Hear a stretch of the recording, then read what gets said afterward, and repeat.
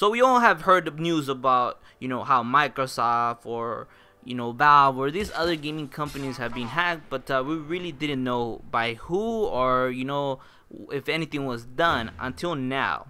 Four individuals have been charged with hacking Microsoft, the US Army, Epic Games, Valve, and Zombie Studios with acquiring more than 100 million in intellectual property announced by the US Department of Justice.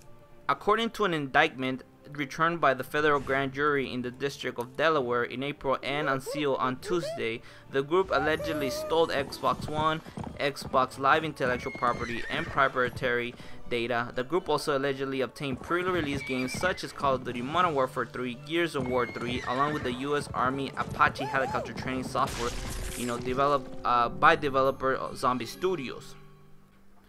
Now, to name the individuals responsible for this: Nathan Lorax, 20, of Maryland; Sanada Neshawat, 28, from New Jersey; David Parkora, 22, from Canada; Austin Alcala, from Indiana. Now, they are jointly being charged with conspiracy to commit computer fraud, copyright infringement, identity theft, wire fraud, theft of trade secrets, and mail fraud. They are also each face charges of individual counts of aggravated identity theft, wire fraud, copyright infringements, and unauthorized computer access. Oh man, that just means that these guys are in a lot of boat of trouble, and I'm just glad that they're actually getting what they deserve. They definitely made a really huge mistake by hacking something that was had to do with the army, which was the contract with Zombie Studios. And yeah, definitely the US is not gonna take that lightly. They're definitely gonna go after you, and they're gonna do whatever it takes to make you pay, they're definitely, those guys are experiencing at the moment. The full power of the Department of Justice of the US, with that the bang hammer, bam, right in their grills. And they're definitely gonna be regretting this for the rest of their lives, because pretty much everybody knows who they are and what they did. Now, from all the things that they actually stole, were like the unreleased software, source code, trade secrets, copyright stuff, the pre-release works, other confidential and proprietary information from the company itself.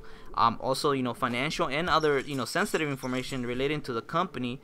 They, from all the stuff that they stole, what the thing that stood out the most for me, that it definitely gave a huge red flag, that these guys were not just your everyday hackers, that this was these guys were the real criminals, and that they really had a plan, but they fucked up somewhere.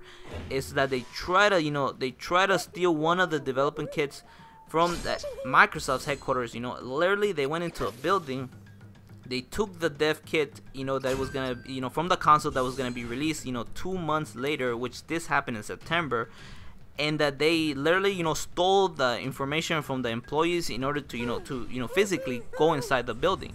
Now, if this does not, give you a huge red flag, or screams at you, oh, this is a criminal, and that this guy should go to jail, and that this guy was not just doing something just for the heck of hacking, like we hear about other hackers that they just do it for fun, for the excitement, for in order to prove a point that that certain companies' security was lacking, that they didn't actually take anything away. But these guys did more than that and beyond.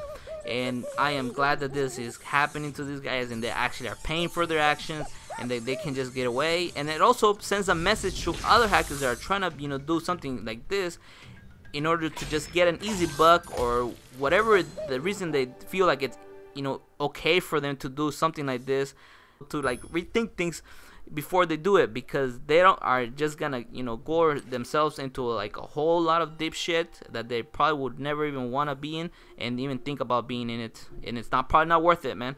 You gotta freaking work your money like the rest of us. Okay, you guys, I'll be making this the stopping point, because if I went into any more details about this or talked about more, it will definitely be here more than 20 minutes. And if you guys want to know more stuff, or into greater details, or maybe something that I might have missed that you might want to know, I'll be leaving the article down in the description box. And I would definitely want to hear your thoughts about this whole ordeal, you guys. Whether you believe hackers may be made paid and responsible for the damage that they cause, not just for the companies but for the consumer as well, you know, I would really much appreciate it and want to hear about it. And if you would like the video, might as well hit that like and let other people know about this information by sharing. And if you haven't done so already, you might as well hit that subscribe to keep yourself updated into future content. And remember that this was Fear D. I'll be seeing you guys later.